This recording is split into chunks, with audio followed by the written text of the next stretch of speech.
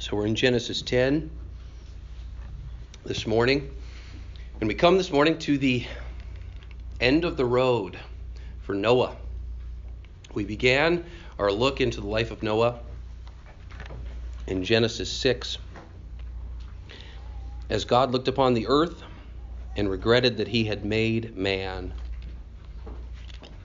God chose Noah, an upright man who obeyed God and heralded righteousness on the earth. And God promised to covenant with Noah after he brought a judgment of a flood upon the earth.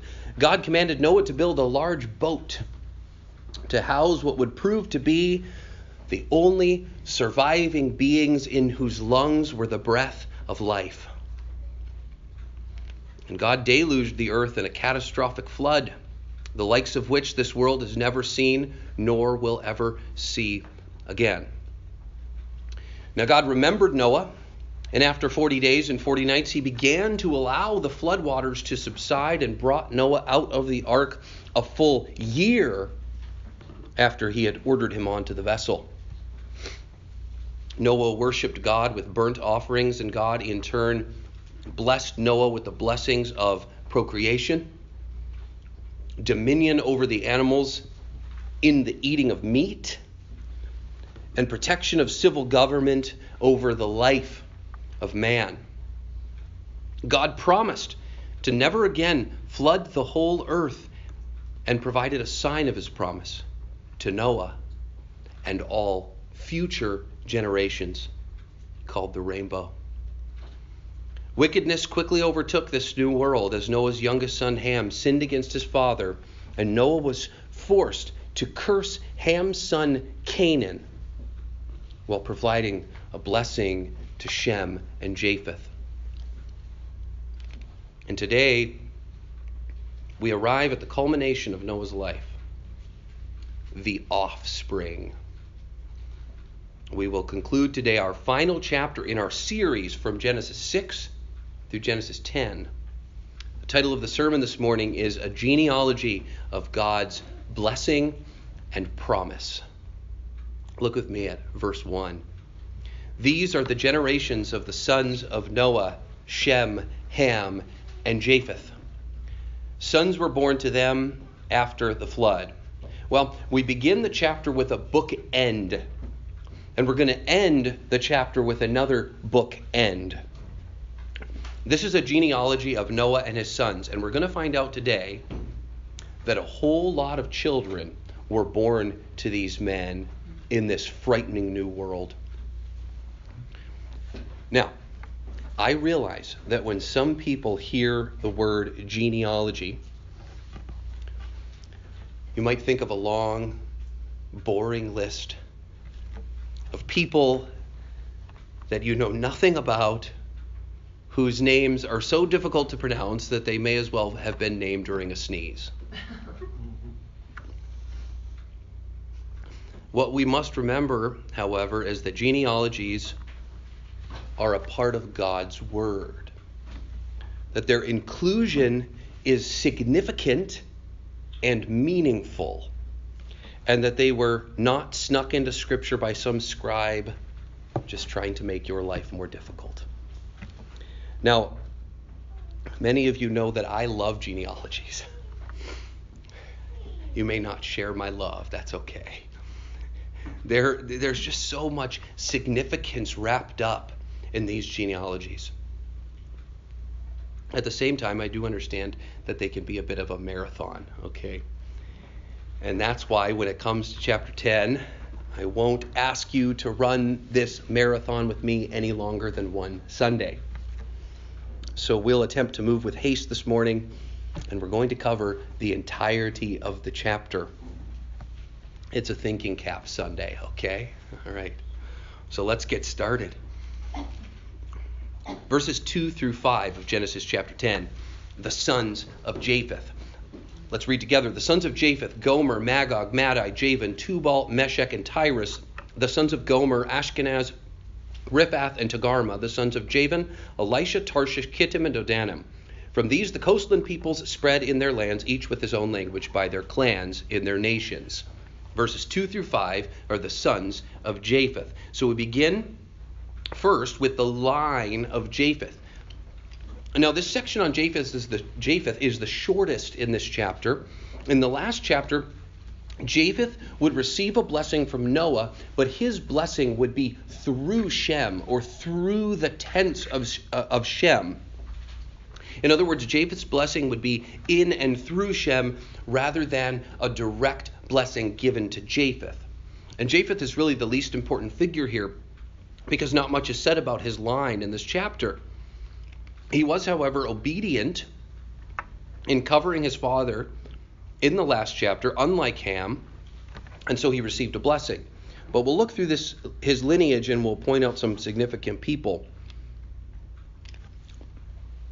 Now, I just want to say at the outset, when we stop to realize that all of us in this room have descended from these three men, and that the legacy of these three men lives on today in all of the people groups on this globe that are scattered around this earth, it really makes one feel the smallness of the earth. We like to say that, right? Oh, it's a small world. Every time we meet somebody that knows us from far away, oh, it's a small world. It is a small world. But we're all descended from these common ancestors. And the truth is, it's a small world. We're led today to believe that the earth is billions of years old, that mankind cannot be traced back to one common ancestor, that death has occurred for millions of years, that our existence on this cosmos is but sheer chance, and that we are no better or more important than a chimpanzee, an elephant, or Shamu. But friend, as we pause to consider life in this new world after the global flood, we realize that the flood took place in the year 2348 BC. That means that in 2019, the flood only happened less than 4,370 years ago. That's when all of these people in our chapter today started to be born. It's really amazing. God's been working out his purposes on this globe for a relatively short amount of time. And the legacy and progeny of these people groups still lives on in us. And God will continue to work his purposes in and through us and on to the end of the age. It's his world, friends. It's his world. It's his timing. It's his people. It's all about him. Amazing. Well, Japheth's kids, verse 2, Gomer, Magog, Madai, Javan, Tubal, Meshech, and Tyrus, 7 sons. Okay, so first off, we're going to eliminate from our discussion Madai and Tyrus there in verse 2, and we're going to eliminate them because nothing more is said about them in Scripture than simply just to list them as Japheth's sons. That's it. So we're down to 5 sons, okay? Let's make a couple of notes. Gomer, Magog, Javan, Tubal, and Meshech. Now, these 5 sons of Japheth all have something in common. First of all, they all become nations. Secondly, they're all mentioned again in the book of Ezekiel. So this would be about 1,750 years after they were born to Japheth. All 5 of these sons are again mentioned in the book of Ezekiel. So their names lived on, their legacies lived on. So Ezekiel is written somewhere around 571 BC, or about 1,750 years after the flood. Now, of the 5 sons, 3 of them are also named in Ezekiel 27. Now, Ezekiel 27 is a prophecy where Ezekiel predicts the destruction of Tyre. So God destroys Tyre, and included in this destruction are the nations of Javan, Tubal, and Meshech. But again, of the 5 sons, 4 of them are mentioned in Ezekiel 38. So Ezekiel 27 and Ezekiel 38. And that's going to be Gomer, Magog, Tubal, and Meshech. Those are the ones that are mentioned in Ezekiel 38. Okay. Now, we're not going to get into Ezekiel 38 today. This is a tough passage. Ezekiel 38 and 39 are tough passages. I believe Ezekiel 38 to be a future event. Future meaning it hasn't happened yet. And Ezekiel 38 and 39 describe a battle in which many nations, including Gomer, Magog, Tubal, and Meshech, are involved. And Gomer, Magog, Tubal, and Meshech are going to go to battle against the nation of Israel in Ezekiel 38. So this battle is going to take place in the end times, but prior to the millennium. So these nations, these sons of Japheth, are at some point in the future from us, going to go to war with the nation of Israel, and they are going to be destroyed. And this is what God says of his victory in Ezekiel 39:7. And my holy name I will make known in the midst of my people Israel, and I will not let my holy name be profaned anymore. And the nation shall know that I am the Lord, the Holy One of Israel. Behold, it is coming, and it will be brought about, declares the Lord God. That is the day of which I have spoken. So the sons of Japheth are significant in that they play a role in 2348 BC, then within a prophecy around 580 BC, and then in the fulfillment of that prophecy at some point in the future. So God's in charge. God's in charge of the offspring of Japheth in Genesis 10. And God's using the gift of procreation that he promised in his covenant with Noah and Noah's sons, and the blessing of Japheth, to bring about a people who will reject him, and who he in turn will judge and show his mighty power, a nation he will depose to bring about the deliverance of the nation of Israel. It's pretty amazing. Okay, now, so Japheth's 7 sons. So of those 7 sons, Moses only goes on to list the children of 2 of them here in our passage this morning, and that's Gomer and Javan. Gomer comes first. Look at it there with me in the text. Gomer has some sons. He has 3 of them. And Gomer's son Ashkenaz is going to be named in Jeremiah 51 as one of the nations that God will use to destroy the nation of Babylon. Riphath, however, gets no such honorable mention, as nothing else of note is said about him in Scripture. Togarmah, however, is another one of the nations in Ezekiel 38 that will rise up and attack Israel. So these are Gomer's sons. Now next is Javan. Javan has 4 sons, Elisha, Tarshish, Kittim, and Dodanim.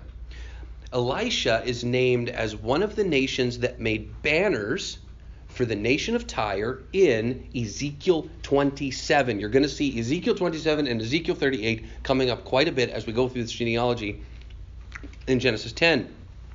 Now, Tarshish plays a grand role in Scripture as the nation is known for its shipbuilding. And this is discussed in several Old Testament books. But it is also the city, if you'll recall, to which Jonah tried to flee when God had ordered him to go and preach repentance to Nineveh. Jonah flees to Tarshish of the line of Japheth. Now, Tarshish will also show up in Ezekiel 38 as one of the nations that rises up against Israel. And Kittim is also mentioned a couple of times in Scripture as a country known for its shipbuilding. That's about it. And yet we find Dodanim mentioned only here in Genesis 10:4. Now look with me at verse 5 here in Genesis 10. Verse 5 is quite interesting. We learn that the sons of Javan, so Japheth's grandsons, they become coastland people.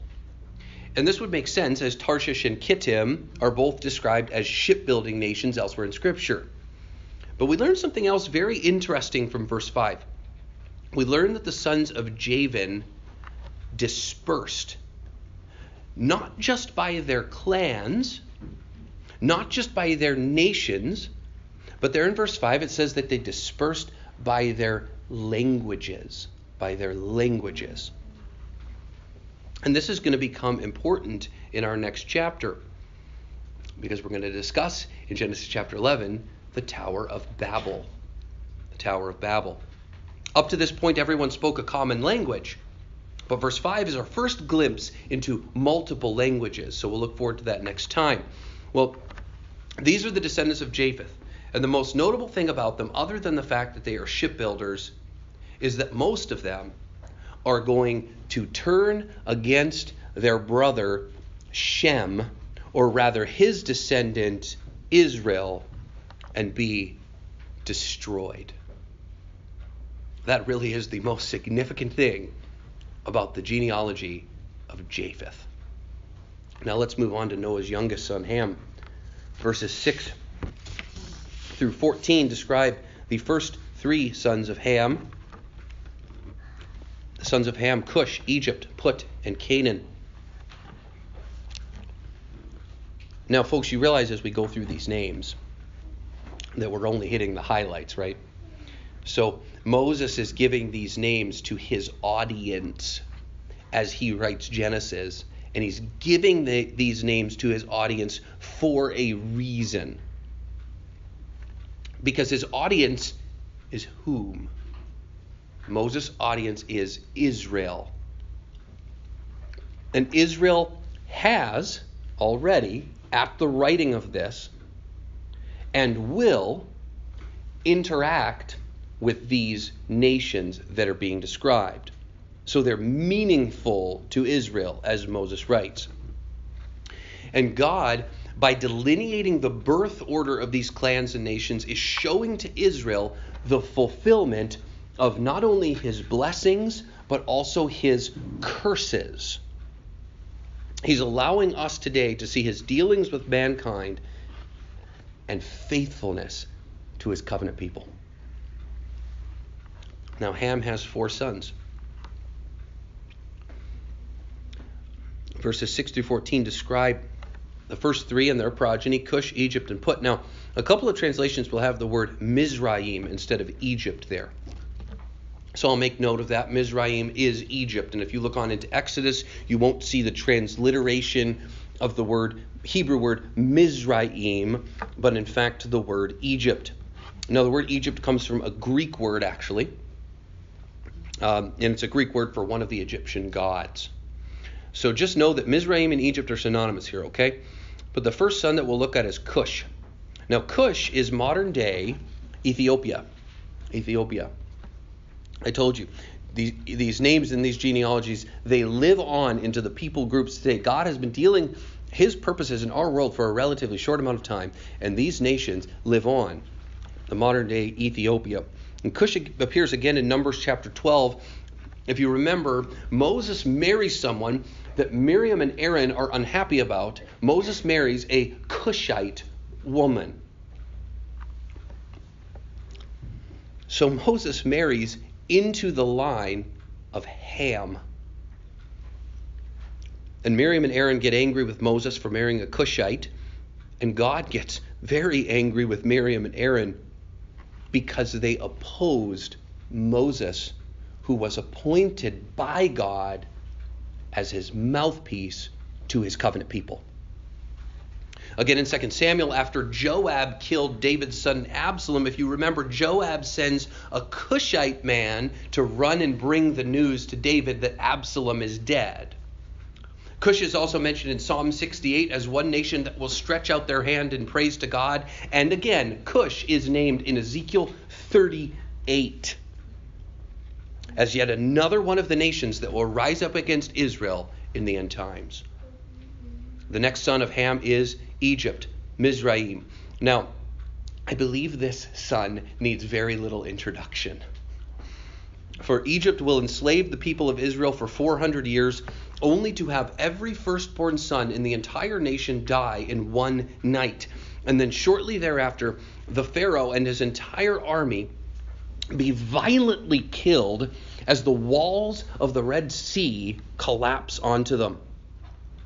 Paul will write about this even in Romans 9 and declare that God raised that specific Pharaoh up so that God might show his power and his might to Egypt, and that God's name might be proclaimed in all the earth.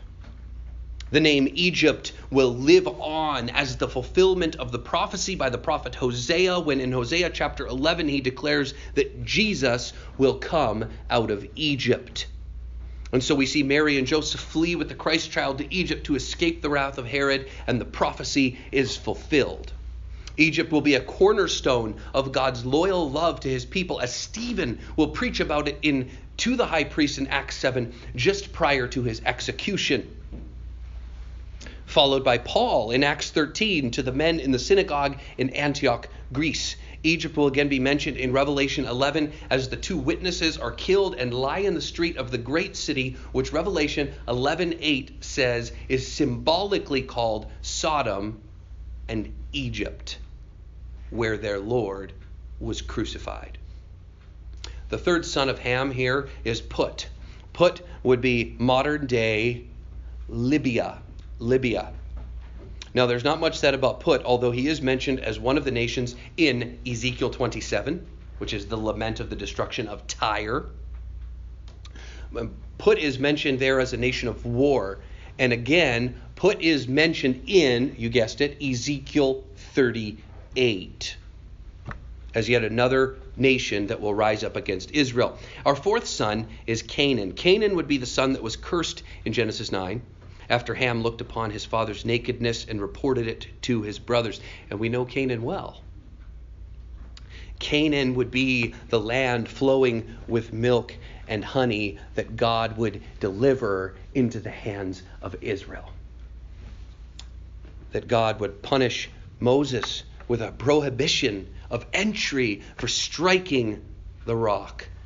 And that God would bring conquest to by his servant Joshua as he led the armies of Israel to overtake Canaan. Canaan would be the land which God would command the armies of Israel to utterly destroy and wipe off the face of the land. And yet through the disobedience of Israel, God would subject the Canaanites to slavery as he promised in Genesis chapter 9. Now, only 3 of Ham's 4 sons get their children recorded here in our text, and that's Cush, Egypt, and Canaan. As far as Put, that's all we have, so we'll put him to bed. No recorded progeny for Put. Well, let's briefly look at the sons of Cush here. There's 5 of them: Seba, Havilah, Sabta, Rama, and Sabteka. Well, Seba gets an honorable mention in Psalm 72. This psalm may have been written by Solomon and is a cry to God to give justice and equity to the king of Israel. In Psalm 72, Seba is called upon to bring gifts to the king of Israel. Also in Isaiah 43, God is speaking to Israel and assuring them of his loyalty and redemption. And here in Isaiah 43, God mentioned that he has redeemed Israel with Ham's son Cush and Ham's grandson Seba. Now we come to Havilah. And Havilah is perhaps the most interesting grandson of Ham, because if you remember our study in Genesis 2, Moses describes the location of the Garden of Eden. And he describes 4 rivers that flow out of the garden. One of the rivers is the river Pishon. And this river flows around the whole land of Havilah. Havilah was a land of gold. Now, what we can't be sure of in our text this morning is whether or not it's the same Havilah, because anyway, down in verse 29 of our text, I guess Shem's great-great-grandson Joktan decided to share a family name and call his son Havilah as well. So whether or not Genesis 2 refers to Ham's grandson or Shem's great-great-grandson, we're not sure. But nothing else is said of Havilah in Scripture. Well, we come to Sabta, Rama, and Sabteka, and all we get is 1 verse on Rama. The other 2 are silent. And Rama is said to have been a trading partner with the city of Tyre in Ezekiel 27. So we're seeing how Ezekiel 27 and Ezekiel 38 are 2 very significant chapters when it comes to the listing of the table of nations here in Genesis 10. Well, then Rama, the trading partner of Tyre, has a couple of sons, and his sons are Sheba and Dedan. And maybe the most notable mention of Sheba in the Bible is its queen, the queen of Sheba. So in 2 Chronicles 9, the queen of Sheba is going to see the wisdom of Solomon. And she's going to help him build the temple of God. She gives him gold and spices and precious stones. And Solomon returns the kindness and grants to the queen of Sheba whatever she desires. Sheba's mentioned again in the same psalm in which Sheba is mentioned, Sheba is called upon to bring gold to the king of Israel. Jeremiah also mentions the spices of Sheba as he says that frankincense comes from that land. And once again, Sheba takes a darker note as he is mentioned in, you guessed it, Ezekiel 27 and Ezekiel 38 as a trading partner of Tyre and one that will rise up against the nation of Israel. Dedan is also going to be mentioned in Ezekiel 25 as one that will be destroyed. Dedan will also be included as a trading partner with Tyre in Ezekiel 27 and as a force against Israel in Ezekiel 38. Okay, so now in verse 8 of our passage this morning, Moses takes us on a special detour to one of Cush's sons, and that's Nimrod. Nimrod. Moses points out that Nimrod is the first on earth to be a mighty man. He then goes on to provide more clarity to the statement, and he states that Nimrod was a mighty man in that he was a mighty hunter. A mighty hunter. And there was actually a saying about Nimrod. He was such a mighty hunter. So he was kind of an icon. Now, Nimrod is only mentioned one other time in Scripture by the prophet Micah, in Micah 5. But other than a simple mention, there's really no information given. The only clue that we might have about Nimrod is from Genesis 6:4. In Genesis 6, we dealt with the question of the sons of God and the daughters of men. And in verse 4, Moses wrote this: the Nephilim were on the earth in those days, and also afterward, when the sons of God came in to the daughters of man, and they bore children to them.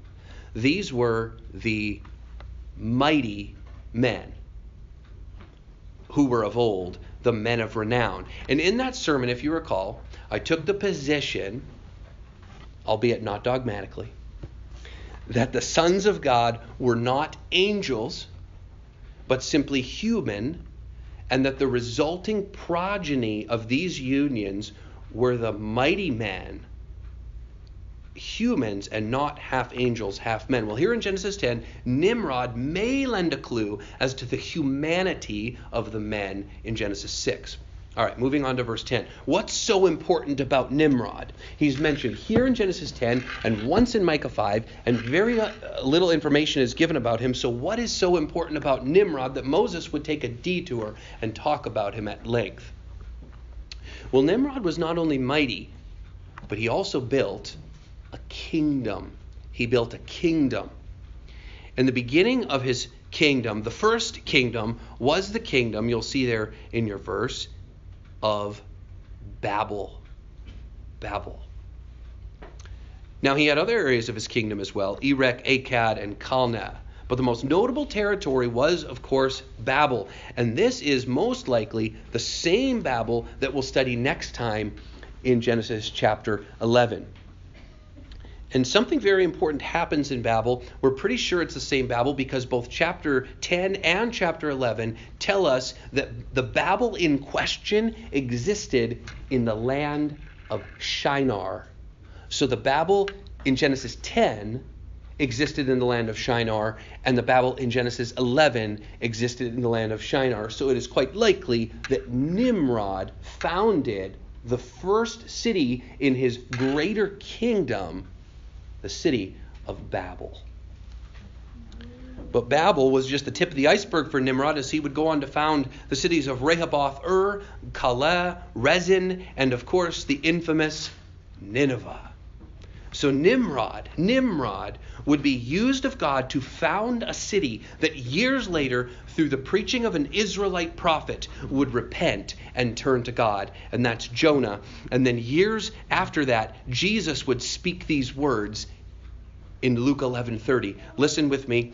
For as Jonah became a sign to the people of Nineveh, so will the Son of Man be to his generation. The queen of the south will rise up at the judgment with the men of this generation and condemn them. For she came from the ends of the earth to hear the wisdom of Solomon. That's the queen of Sheba. And behold, something greater than Solomon is here. The men of Nineveh will rise up at the judgment with this generation and condemn it. For they repented at the preaching of Jonah, and behold, something greater than Jonah is here. So it would be through Nimrod that God would raise up a Gentile nation to condemn the nation of Israel for rejecting their Messiah. Interesting guy, that Nimrod. I don't think he knew all of that about himself. All right. Verse 13 and 14, gives us the children of Egypt.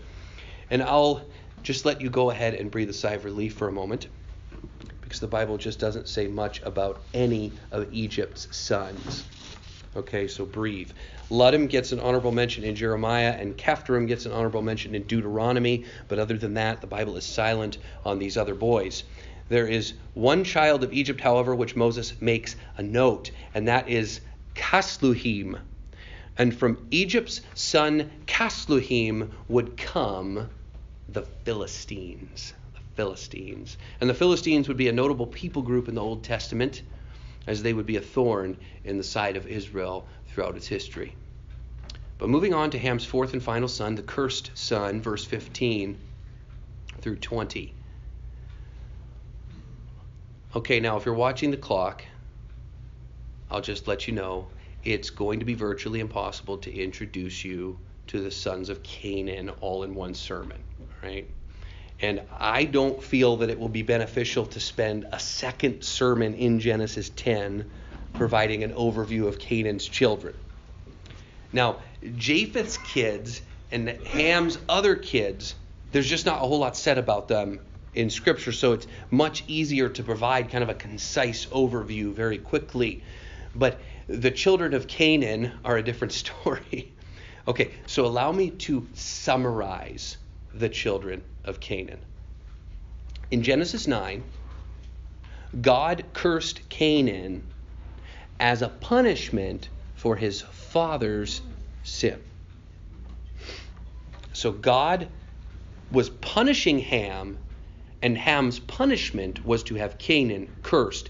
And he cursed Canaan to be a servant of servants to his brothers. That was the curse. Ham's son Canaan would be a servant of servants to Japheth and Shem. That was the curse. And the list of Canaan's children in verses 15 through 20 are the servants of servants. We saw last time that in Deuteronomy 20, verses 16 through 17, God commands Moses the following commandment. But in the cities of these peoples that the Lord your God is giving you for an inheritance, this is Canaan and Canaan's progeny. In those cities that the Lord your God is giving you for an inheritance, you shall save alive nothing that breathes. But you shall devote them to complete destruction, the Hittites, the Amorites, the Canaanites, the Perizzites, the Hivites, and the Jebusites, as the Lord your God has commanded. So God commands Israel, take no prisoners. Utterly destroy them, the descendants of Canaan. And do you think Israel obeyed? No. Israel did not obey. So then, in Joshua 9, the sons of Canaan, they're still around, they come together to do war with Israel. And the Hivites are sons of Canaan, they know Israel's going to destroy them. The Hivites are scared because Israel had just destroyed Jericho and Ai. And so the Hivites are scared. So the Hivites trick Joshua into thinking they're from some distant land. And they ask Joshua not to destroy them. And so Joshua covenants with them that he will not destroy them. Well, when he reaches the land of the Hivites and realizes their trickery, he stands by his covenant. And he does not destroy them, but rather fulfills the curse in Genesis 9 and subjugates the Hivites to slavery. He says in Joshua 9:23, "Now therefore you are cursed, and some of you shall never be anything but servants, cutters of wood and drawers of water for the house of my God." And there's the curse of Canaan from Genesis 9. Then again in Judges 1:28, the Bible says, "When Israel grew strong, they put the Canaanites to forced labor, but did not drive them out completely." There's the curse on Canaan from Genesis 9. And all the way into 1 Kings 9, we see these same nations being subjugated to the descendants of Shem. 1 Kings 9:19 says, "All the people who were left of the Amorites, the Hittites, the Perizzites, the Hivites, and the Jebusites, who were not of the people of Israel, their descendants who were left after them in the land, whom the people of Israel were unable to devote to destruction," what happened to them? "These Solomon drafted to be slaves, and so they are to this day." But probably the most interesting part of the Canaanites is their land. Their land. Verse 19 describes to where they dispersed, and the lands to which they dispersed were what lands? They were the very lands to which God would command Abram in our very next chapter to go. Abram would leave Ur of the Chaldeans and journey to the cursed Canaan.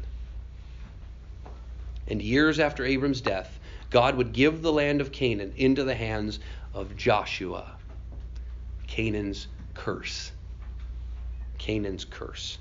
Well, we move now into the final portion of this chapter, Genesis 10, and the most important portion at that. We look now at the chosen son of Noah, the son through whom God would keep his promise to Adam and to Eve to bring about through the seed of the woman a snake crusher to destroy the serpent. This section is verses 21 to 31. Now, verse 21 is an awkward verse, okay? Now, it wasn't awkward to Moses, but it's a little awkward to us, because Hebrew translators have had a lot of difficulty determining which son of Noah was older. Was it Shem or was it Japheth? And the major Bible versions are actually a bit of a mixed bag on this one. So some translators say that Japheth was older, while others say Shem was older. Well, we know Noah didn't have these three sons until he was how old? 500 years old. 500 years old. And we know when one of Noah's sons was born, specifically, and that's Shem. Shem was born when Noah was 502. So the Bible tells us that Noah did not begin to have these three sons until he was 500, and that he had Shem when he was 502. Because Shem turned 100 2 years after the flood when Noah was 602. So it could be very well plausible that Japheth was the older one, perhaps born 2 years or so prior to his brother. But really, no matter. Verse 21 here in our text introduces us to Eber just briefly. And this actually skips ahead in the genealogy 3 generations. Eber was the great-grandson of Shem, and he'll end up being important insofar as he is one of the men that is in the line of Christ, the snake crusher. Well, now we're introduced in verse 22 to the sons of Shem, and there are 5 of them: Elam, Asher, Arphaxad, Lud, and Aram. Well, Elam is first. And we'll see this small nation pop up again over in Genesis 14. In Genesis 14, if you remember, Lot and his family, they go and they settle amongst 2 cities called Sodom and Gomorrah. And 4 kings rise up and make war with Bera, king of Sodom, and Bersha, king of Gomorrah, among others. And Lot and his family are taken away with the plunder. And so Abram's not too happy about this. So Abram goes and finds 318 fighting men, And he pursued these kings and rescued Lot and his family. Well, one of the kings that plundered Sodom and Gomorrah and took Lot and his family away was none other than the king of Elam. Elam is also mentioned in Jeremiah 49 as a nation that will be destroyed in God's judgment, only to have its fortunes restored later. Now, Asher is next. Asher would go on to become the nation of Assyria. And Assyria, in 2 Kings 17, fulfilled the prophecy against Israel and took Israel captive. It would be impossible here in one sermon to do justice to the over 150 times that Asher is mentioned in the Old Testament. So I will not attempt to do that justice this morning. Now, as far as Shem's son Lud, we know very little about him. He's mentioned just 3 other times in Scripture. One of them is in Ezekiel 27, the lament of the destruction of Tyre. Aram is another son of Shem that did not leave a very good legacy. Now, Aram is the nation of Syria, not Assyria, but Syria. In Judges 10, we find that the nation of Israel worshipped the idols of the surrounding nations, so they turned to other gods. And one of those nations, we're told in Judges 10:6, that Israel worshipped were the gods of Syria. So that's Aram. In 2 Samuel 10, King David would do battle with the Syrians and kill 700 chariots and 40,000 horsemen. The Syrians would go on to do battle with Solomon. But years later, in 2 Kings 5, the captain of the army of the Syrians would capture a servant girl. And that servant girl would tell the captain, who was called Naaman, who was a leper, by the way, and God would use this servant girl to tell Naaman about the prophet Elisha. And Elisha would agree to heal Naaman in the waters of the Jordan of his leprosy for a specific purpose that he states in 2 Kings 5:8, "Let him come now to me, that he may know that there is a prophet in Israel." And that's Aram, Syria. Well, we're left with Arphaxad, and I left him for last because he's the most important. And we really know nothing at all about him except that he is in the line of Christ. The line of Christ. Arphaxad is God fulfilling his promise. God using ordinary people with no historical legacy to bring about the salvation of mankind, just as he promised. Because as Philippians 2:8-9 tells us, salvation is all of God and nothing of us, so that we can't boast. And that's Arphaxad. Okay, now Aram, who we said was the nation of Syria, had 4 sons. That's in verse 23. The first son was Uz. Do you recall a prominent figure in Scripture, perhaps who has a book named after him, who came from the land of Uz? That's Job. Job. The son of Aram was Uz. That's going to be it for Aram's sons. As far as Hul, Gether, and Mash, if you're looking there in verse 23, there's nothing else recorded about them, so we'll press on to verse 24. So we're back to Arphaxad in verse 24, back to the line of Christ. And Arphaxad fathers Shelah, or as some translations have it, Salah. And just as with Arphaxad, other than a genealogical record, we know nothing about Shelah, except for who he fathered. And that man is Eber, the great-grandson of Shem. And there is precious little else regarding Eber in the Scriptures, so we move on to his progeny. Eber had a son named Peleg. Now, Peleg is going to be an important character in the line of Christ, because verse 25 of our text this morning states that it was in Peleg's day that something happened.